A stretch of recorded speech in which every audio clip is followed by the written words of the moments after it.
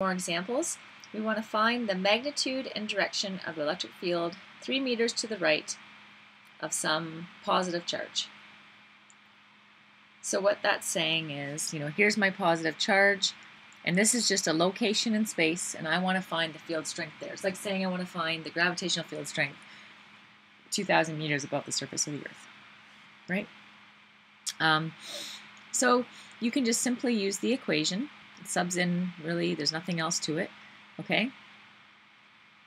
The direction of the field means that because it's a positive charge creating the field strength right here must be to the right. It must be away from that positive charge, right? Because if I stuck a positive charge right there, it would want to move away from there. So my answer is right, okay?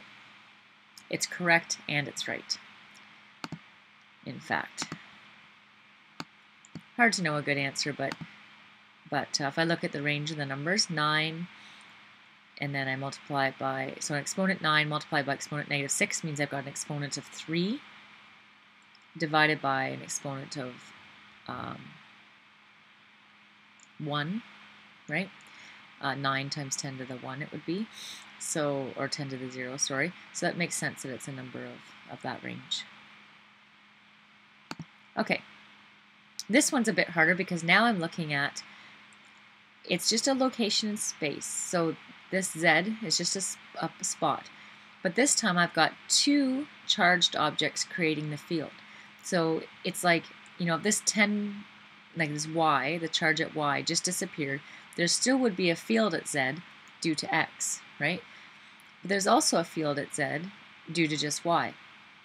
So it means I'm going to have to do a vector sum, and that's what I have written down here, right? The field here is going to be the sum due to X and due to Y. And again, it's a neat one. You say, well, when we look at things like direction and all that, like, the field at Z would be off to the right due to X because it's a positive charge, but due to Y, it would be to the left, because if I stuck a positive charge at Z, it would want to move to the left towards Y, but it also would want to move to the right away from X. And then trying to guess which way when you make a prediction on your answer is hard because it's closer to Y, but X is a bigger charge. So it's interesting to see what we'll get. Excuse me. But you just do this vector, right? You do the same thing like we did before.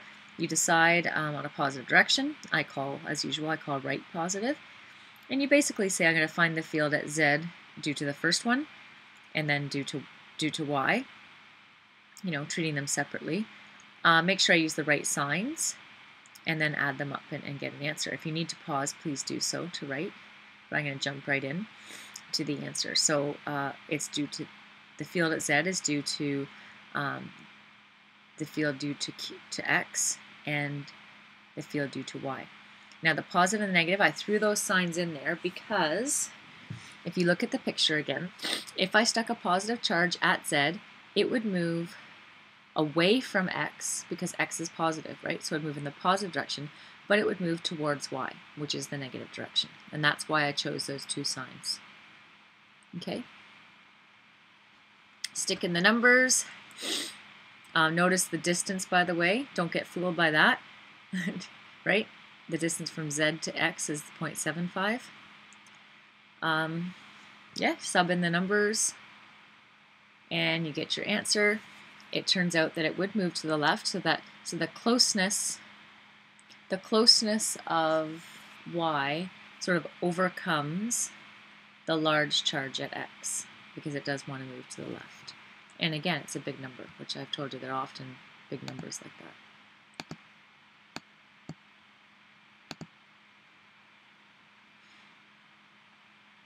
See how I put it in, by the way? 50 times 10 to the -6, that's that microcoulomb business. That's it. That's a hard one. Parallel plates, right. So this is a side topic, and they come up fairly frequently. When you make up your formula sheet for this unit, I do suggest you sort of cordon off an area for equations that are specifically related to parallel plates. Parallel plates are a very common application of electric fields. Excuse me. The reason is if you take a look at this, by the way, I just stole this picture off something, but this is somebody just actually bolted a couple plates in place. But what they have is they have charge moving into these plates. And so they build up a charge in this case, like if I look at this picture, it's going to have a positive charge and a negative charge, right? And that's probably what's going on here. And then there's this gap in between. But because of the opposite charges, there's a great electric field there, in the sense that if this is the positively charged plate and I stuck a proton somehow or a positive charged sphere on that plate, it would fly across to the other side, right? So there's a lot of potential energy inside those plates, and the plates get used quite frequently in lots of different applications. Well, a battery is just a set of parallel plates, quite frankly, but capacitors which store charge use parallel plates. Particle accelerators use plates. We'll see a few different examples as we go through, but they have some very special properties. There's special rules we can use for them because it's sort of a unique thing where you have these plates and they're used sufficiently enough that we take time to make up its own section on the formula sheet. So key thing, that an assumption that gets made is that you end up with a uniform electric field between the plates. So normally you might say, well, the field right here would be much greater than the field right in the middle because it's so close to that positive charge. But actually we say it's a uniform field, okay? These lines here represent the field lines. You notice how they're sort of circular. It's called bunching around the edges, but from a calculation point of view, a grade 12 physics point of view, we pretend the field is just straight down, from positive, negative. Because if I stuck a positive charge right here, it would fly straight down, right? Yeah, so the main application we do in the class is looking at a particle acceleration. And the reason is, if I stuck a positive charge here, I could accelerate it quite a bit. It could sit there with no speed at all, but by the time it got to this negative plate, it would be flying, right? So that's one reason we use them, and we'll go through when we do the calculations of that, we'll wait a little bit before we do, but when we do, sometimes it looks like this, and what will happen is in an application they can make sort of a small hole right here, so this will have enough speed when it gets here, it'll just fly right through, and then you can have an accelerated particle on this side. The other thing is sometimes or often you'll have the particle accelerators do it this way. They've got two sets of parallel plates, and say you have some horizontal speed this way, and then you make sure it enters the plate sort of close to the positive side if it's a positive charge object, and then it'll accelerate. It'll go in the same speed horizontally. Nothing's causing it to speed up horizontally, but it will accelerate and leave on an angle that's greater than the original speed. And this actually is a lot like projectile motion, right? Horizontally it's got no acceleration, but in downward, so to speak, it does.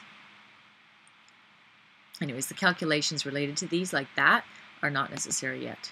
You don't need to worry about them. But some assumptions I wanted to get out now, early in the unit, is you can assume the field strength's equal. We say the gap between the plates is small enough that we don't increasing, decreasing gap will have no effect on that field strength. And the only way we can affect the field strength is by changing the charge put on the plates. Okay, so just a quick example with parallel plates. Say we have the electric field midway between a pair of oppositely charged parallel plates is, that should read 3 times 10 to the exponent 3, so 3,000 newtons per coulomb. And it says find the magnitude of the field midway between this point and the positively charged plate. And the answer to A is just keeping in mind that the field strength we assume is constant, so it's 3,000 still. And then it says in part B, in the parallel plate apparatus above, what would the electric field strength become if I removed half of the charge and I decreased the distance between them? Well, having the distance or changing the distance between the plates means nothing, but having the charge will have the field strength. Okay? So the field strength is directly proportional to the charge. So if you decrease the charge on the plates, then you decrease the field strength. Okay? But changing the distance has no effect at all. Okay? So that's just a little introduction to parallel plates. That's it for this video, and we'll just stop right now.